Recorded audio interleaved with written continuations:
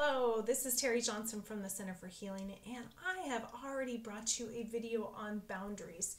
And boundaries is something that, again, women and men really struggle with, but more so women. And, now that you've had a chance to watch the video about boundaries, it's really, really important that we also talk about consequences. Because so often I actually get calls and emails from women saying, my boundaries just not working. They're not working for me at all. And when I press them, it's because there's a couple problems going on. They're not consistently enforcing their boundaries. They aren't putting any consequences at all involved surrounding their boundaries. And so just like as us moms, we have to put boundaries in place to create safe limits for our kids. However, if they go beyond those limits, if we don't create consequences for them, they're going to start realizing there's no outcome, there's no bad outcome for my poor behavior.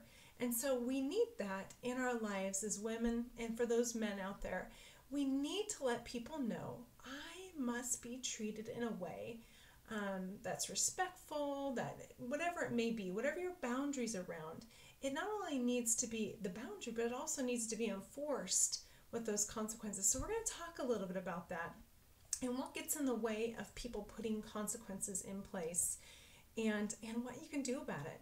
So the first thing I often find is that women, and again, some men do say, what, I think boundaries are kind of hard already, but consequences are extremely mean. I feel like a mean person. And I hear that. I understand that. But by putting boundaries and consequences in place, it shows that you value yourself enough to put those boundaries and consequences in place. And that is critical so you can feel good about yourself and what you're doing. So they might feel mean, but really they are protecting your value as a person. Also, sometimes people can't find the appropriate consequences for a boundary. And so we're going to talk a little bit about that as well. And I struggle with women that don't feel valuable enough. They don't feel that sense of value that says, I can't be treated this way anymore. They just feel, it's okay to be just ran over. This is just what I'm used to, and this is the way it's going to continue. And I would encourage you that no, it's not. It's not okay. You are valuable enough, and you do need to put those boundaries in place and have consequences that sting. And so I think that's what is important around consequences. Consequences first of all, must have a bite to them, right? We don't want someone to think that they can just violate our boundaries all the time and that there's nothing that's going to happen. No, they have to actually hurt a bit, because when they hurt, people don't want to do it. They don't want to continue bumping into this.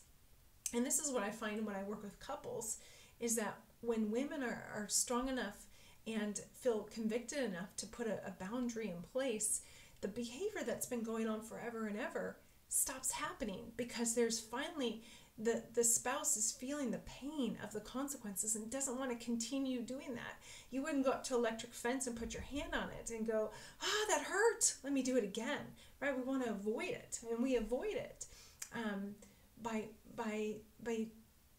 making it painful enough to where people don't want to have to cross it. So that's why consequences are so important, and they have to hurt.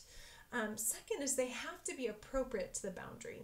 So if you have, depends on the level of severity of your boundary. So if your boundary is, I just can't tolerate you talking to me disrespectfully, if the person starts that you have a boundary around that you must be spoken to respectfully, if someone violates that, the consequence would be, I can't engage with you at this time until we can both be calm and respectful with one another.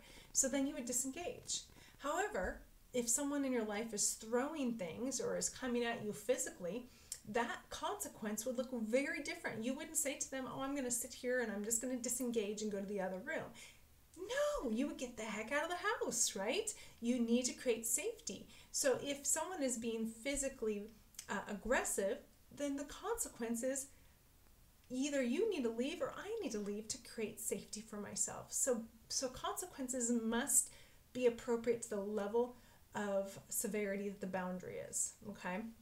And then also it must be progressive. You know, one of the challenges I found in my relationships with those that are disrespectful is, you know, for the longest time I was saying to them, you know what, I can't tolerate you talking to me disrespectfully, so I'm going to have to disengage. And then that would happen 5 more times in that day. And I would say, I'm sorry, I'm going to have to disengage. I'm going to have to disengage. And unfortunately, it didn't have any bite to it, right? There was nothing. That person knew that if they continued to be disrespectful, I would just disengage, come back, and we'd be fine again. So it's really important that they be progressive, that the first time might be, you know, I'm going to need to disengage because I can't be with you when you're being disrespectful. And if it happens again a half an hour later, then it needs to be, I'm sorry, I can't be in this conversation anymore. I need to leave for a few hours to go take care of myself. And then also, if it becomes a much more severe, like a half an hour after you come back and you guys try to come back together and the violator apologizes and accepts responsibility, and then a half an hour later they violate again, then it looks like, you know what, I'm going to have to leave overnight. I'm going to have to leave overnight until we both can cool down, or you need to leave overnight. The other person needs to leave overnight. So that's what's important, that consequences really, really are progressive. So they know that you're serious about it, right? They know that this is not, we're not playing anymore. This will continue to hurt, and it's going to get more progressively hurtful as time goes on. And then finally, we have to consistently enforce the consequences, right? Just like, again, back to our kids again, if we discipline our children once and then don't follow through on the consequences, they're going to realize mom's really not going to do anything about me behaving badly, just the way it's going to be. So because of that consistent consequence, that consistent reinforcement that this is not going to be tolerated anymore, and that you consistently will feel the consequences if you continue to violate my boundary. And if that person in your life that's violating your boundaries knows that every single time they violate a boundary, there is going to be a consequence, they will stop doing it. I promise. I see it all the time. So I just really encourage you to take what I said about consequences, and that they must have a bite. And they must be appropriate to the boundary in terms of level of severity. They must be progressive, and they also must be consistent.